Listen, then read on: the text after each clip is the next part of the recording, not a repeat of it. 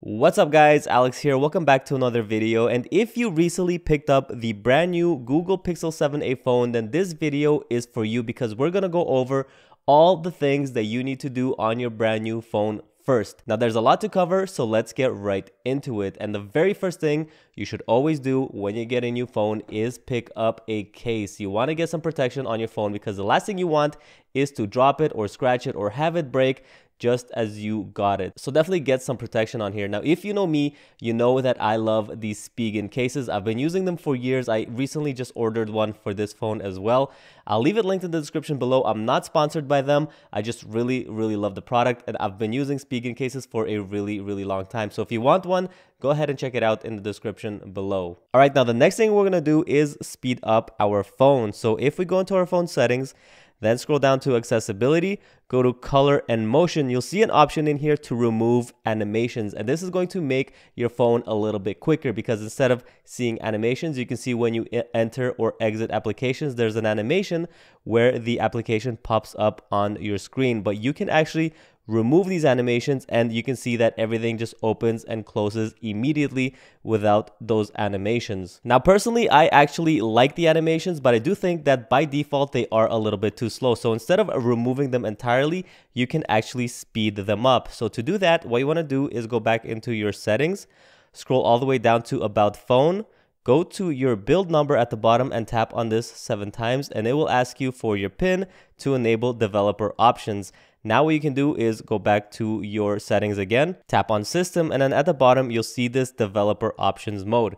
In here you can tap on this magnifying glass to search, and you want to look for something called animation speed. So we're going to tap that in, and you'll see right there it says animator duration scale. So tap on that and it will take you down to those settings, and you'll actually have 3 settings in here that you want to change: animator duration scale, transition animation scale, and window animation scale. So go into each one of these and set it from 0.1 to 0.5x, and what this is going to do is double the speed of those animations. And I really like this because you still get those nice animations, but as you can see, they're a little bit quicker than the default 1x speed, and this makes your phone a lot snappier but also retains those nice animations. So definitely go ahead and set this up as well. All right, now let's move on to the next setting to change. What we're going to do is go back into settings, go to display, and there's a few things in here we're going to change, starting with at the bottom, you'll see this option for smooth display. You definitely want to enable this because it's going to bump up your refresh rate from 60 Hz to 90 Hz, and that's going to make your screen feel a lot more fluid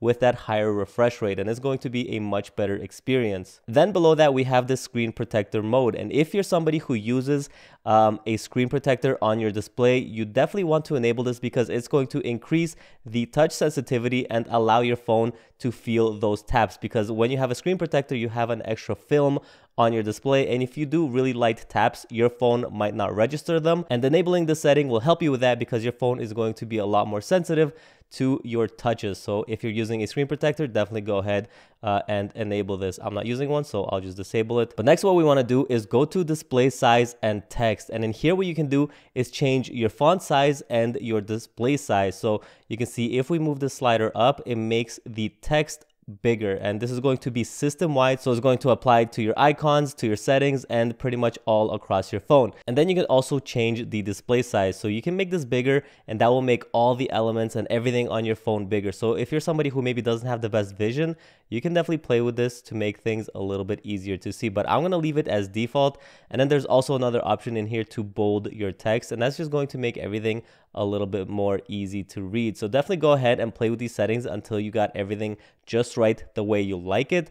And then once you're done, what we're going to do is go back into our display settings, and we're going to go down to colors.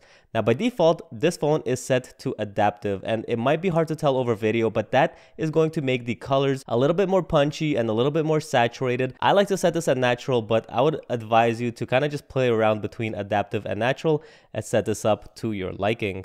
All right, and the last thing we're gonna do under the display settings is we're gonna go into lock screen, and there's a few more settings in here that you should change. So the first is you should go ahead and add some text to your lock screen, and what this will do is just leave a little message on your lock screen. So you can leave your email address or an alternative phone number. So what you can do is just write your email in here.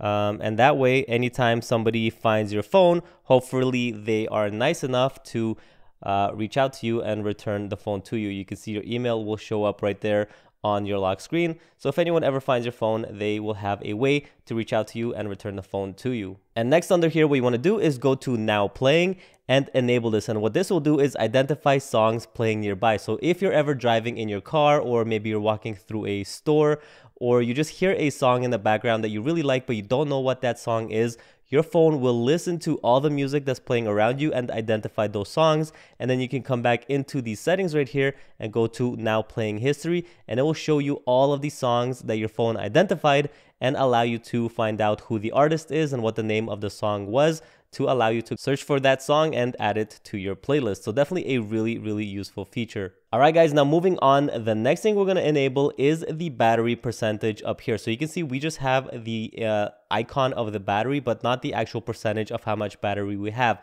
I really don't like that. I really like to see how much battery I have exactly. So what we're going to do is go into settings, scroll down to battery, and then right here you'll see the toggle for battery percentage, and now we can see exactly how much battery we have. We're at 50% right now, and I just think that that's a lot more useful than just seeing that icon with the battery without the actual percentage. So definitely go ahead and enable that as well. Next, what we're going to do is go back into our phone settings. We're going to scroll down to security and privacy. And then in here, we're going to go to device lock. We're going to expand this, and we're going to tap on face and fingerprint unlock. And then it's going to ask you for your PIN. So just put in your PIN. And in here, what you want to do is tap on fingerprint unlock and add more fingerprints. So when you set up your phone for the very first time, it would have asked you to set up a fingerprint. But now what you can do is add more fingerprints. You can have up to 5 profiles, and I definitely suggest you use all 5. And the pro tip for you guys, you should set up your main finger twice, because the Pixel phones use a optical fingerprint scanner rather than the ultrasonic one that comes on the more expensive flagship phones like the S23 Ultra. And the supersonic, or sorry, the ultrasonic fingerprint scanner is a lot better, a lot more accurate, and a lot faster. The optical one isn't terrible, but it's just not as good. And adding your main finger twice will give your phone more data to work with, and that will in turn have less errors when scanning your finger and be more reliable. So definitely go and add your main finger twice. And then what I do is I add my other thumb and both index fingers, so that if my phone is ever laying down, I can just use my index finger on either hand. I don't need to pick my phone up to scan with my thumb or awkwardly try to place it while my phone is laying down. Or if I'm eating with this hand, I can always unlock it with the other hand. So you get 5 fingerprint profiles. Definitely go ahead and set them up. It's definitely going to make your life a lot more convenient. Next, what we're going to do is we're going to go back one, and then we're going to go to face unlock. Now there's a feature in here that says skip lock screen. And what this will do is as soon as your phone scans your face, it will just unlock and open up the phone for you. You don't need to swipe up after unlocking it. So it's just one less interaction we need to take with our phone to get to using it. So definitely go ahead and enable this as well. Now for this next feature, even though everybody absolutely hates this behavior, for some reason these phones always come with this default behavior. But when you long press the power button on your phone, it brings up your assistant instead of the power options menu. And if you don't really want the assistant and you just want the power options menu back so you can restart your phone or power it off, what you want to do is go to your phone settings, scroll down to system, and then go to gesture.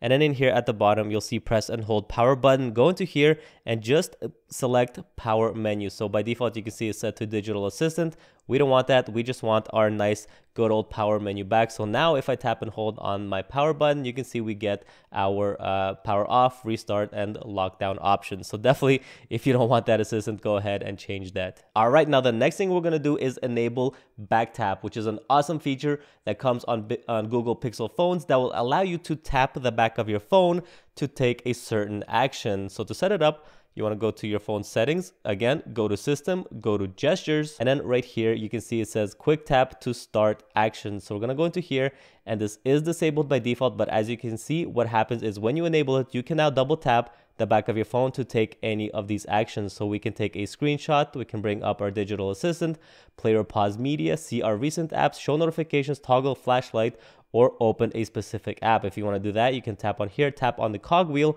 and it will bring up all of the applications you have installed on your phone, and you can launch any of these applications with the quick tap. So it's definitely a really convenient feature that everybody should take advantage of. Now for this next setting, if you're somebody who doesn't really like swipe navigations and you miss those old school buttons that you had down here, you can actually bring those back and enable them again. So what you want to do is go to settings. Again, we're going to go to system, and then we're going to go to gestures.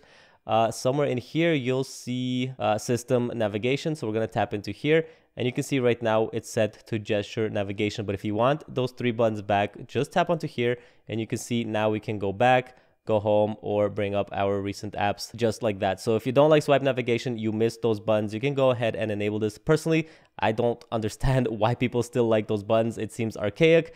Gestures are definitely the way to go. So I'm going to leave that on. All right, now moving on to this next setting. If you're anything like me and you don't like that audible sound your phone makes when you lock the phone, I probably won't be able to show you through the microphone because it's not that loud. But if you have this phone in your hand and you lock it, you'll actually hear a little audible sound. And also anytime you tap on any button, so if you're within settings and you start tapping stuff, you'll also hear a little sound. Now, personally, I don't like those sounds and I actually like to turn them off. So if you also don't want to hear those sounds, what you can do is go to your phone settings, and then we're going to go to sound and vibration.